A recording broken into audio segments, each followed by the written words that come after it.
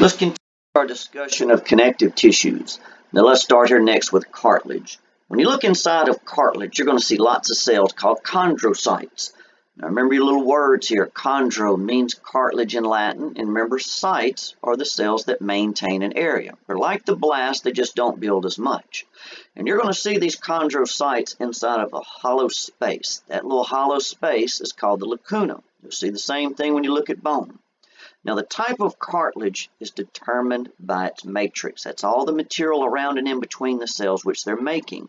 And you're going to see these three different cartilage types have all got different consistencies with different functions in different places.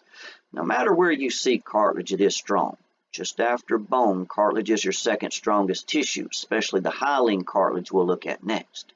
Some of these cartilage cells will like to produce proteins called proteoglycans. They trap water.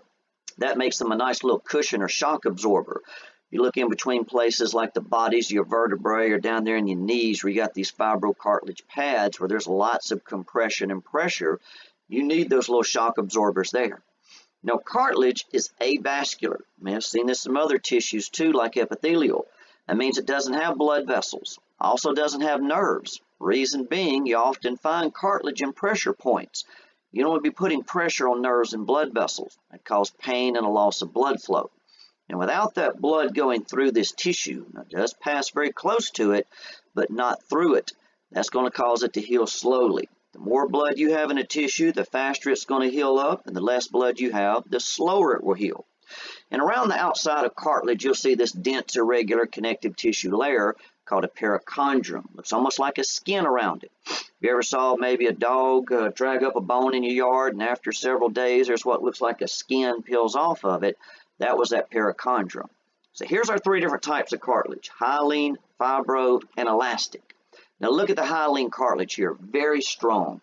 This is like a very strong, dense, very smooth, glass-like type of cartilage. You often find this over the ends of bones, where bones come together and meet.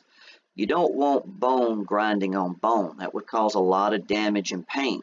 So what our body does is put this very smooth, hard hyaline cartilage over the surface. Since it's smooth and there's other materials in there to reduce friction, it's very glassy and smooth, letting all this move against each other. That way, hopefully, you don't get much damage. Given enough time, it'll slowly wear away, and that's what causes a lot of arthritis. But if you look at this histology picture, you can see these little hollow spaces called lacunae, and what's to the inside are the chondrocytes. You can see they have a big nucleus inside of them. They look almost like eyes looking right back at you. So if you think about good examples of where you find this, look in between your ribs and sternums. Very strong hyaline cartilage there. If you feel down your trachea, which is your windpipe, another good example of where you can find this hard, strong hyaline cartilage. And again, over the ends of bones where they come together, good example of where you find it there. Back in embryonic development, this is the cartilage that much of our skeleton later develops from. Not all of it, but a great deal. And when you look at how long bones get longer, you'll see that there is a zone, a little area of hyaline cartilage close to the end of it. And as those cartilage cells go through mitosis and divide, those closest to the end part of the bone, which is what's called the epiphyses, will change into bone. And that's how that bone keeps getting longer. You'll see that in a future chapter. Now after the hyaline is the fibrocartilage. Now fibrocartilage is often found in places where there's a lot of pressure and stress. These here are very good cushions or shock absorbers. If you ever felt something maybe pop down in your knee, those are some round circular fibrocartilage pads called meniscus. They're good cushions in between those bones down in your knee.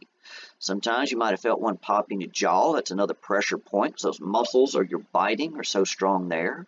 And if you look in between the bodies of the vertebrae, what's called intervertebral disc, you've probably heard of those before. They have a very strong outer ring of fibrocartilage. There's a softer, pulpy part to the inside, but a very strong outer layer. And that's what you can see in this histology picture off to the side. Here's all your fibers. You can see they are pretty much oriented in one direction. Think of this being like a big circle all the way around something like an intervertebral disc. That's going to make a very strong outer layer. Then you have this elastic cartilage. Now this here, being filled with elastic fibers, is going to be very flexible. You can still see very large numbers of chondrocytes inside their lacuna hollow spaces. But elastic fibers always stain dark on this histology slide. So you can see there's a lot of black fibers in between all these chondrocytes. Good example of where you find this is the outer fleshy part of your ear. That's cartilage, but it's so very flexible because of all the elastic fibers that the chondrocytes are producing. Now look at some other tissues here like bone. This is the hardest, strongest, densest tissue you have in your body. You'll see 3 different cell types there. Osteoblast, which build bone, osteoclasts that break it down, and then osteocytes, which maintain it. You'll see these cells producing all this material around them. One thing you'll see is this hydroxyapatite. That is the very hard, strong mineral part of the bone. That's what makes it really hard. But in addition, in there with it are collagen fibers, and that gives flexibility. You may not think about bones as being flexible. They are. If they didn't have those collagen fibers, they'd be very brittle, and they'd break a whole lot easier than what they do. So you're going to see these osteocytes inside the little lacuna spaces, just like you saw in cartilage with chondrocytes. And here's your 2 different types of bone. There's cancellous and spongy, same thing. And then lastly, a compact. Now looking at the cancellous or spongy bone, you're going to see all these interconnecting rods and structures called trabeculae. They're going to run in all sorts of directions. And they call this spongy bone because it kind of looks like a sponge because of all the space in between those trabeculae, but it's not soft like a sponge, very strong. But then lastly, compact bone, densest and hardest, toughest tissue in your body. You're going to see all these little concentric circles, looks like a circle inside of a circle. You'll see this central canal with a blood vessel going right through the center of it, and you're going to see all these bone cells scattered around those circles. Now look at this comparison here between compact and spongy. Compact bone is probably the easiest tissue in the body to identify. You'll see all these big circles called osteons. They look about like tree stumps right there. Right to the very center where that central canal is where you have a blood vessel. You can see there's none in one of these right here, but you do see it in others. And then all these tiny little dark dots are those osteocytes inside their little lacuna and spaces. So you'll see how these rings are laid down in a future chapter. Look at the spongy bone over here. Here are the trabeculae, all those interconnecting rods. So notice that's definitely something you don't see with the compact bone. Then we look at blood. When you look at blood, this is the only tissue in your body that flows like a fluid because it's the only tissue where the cells have a very large amount of water around them and allow that to happen. When you look at bone, there's 2 main components. There's the formed elements, that means the cells of the blood, and you probably heard of red blood cells, white blood cells, and platelets. And then there's the matrix, that's the fluid part that surrounds all those cells. Now if you look at that plasma matrix, right, you hear about this plasma being the watery part of the blood. It's mostly water, about 91 to 92%. You won't see any fibers in it. You will see it allowing all these cells to move just like logs floating in a river.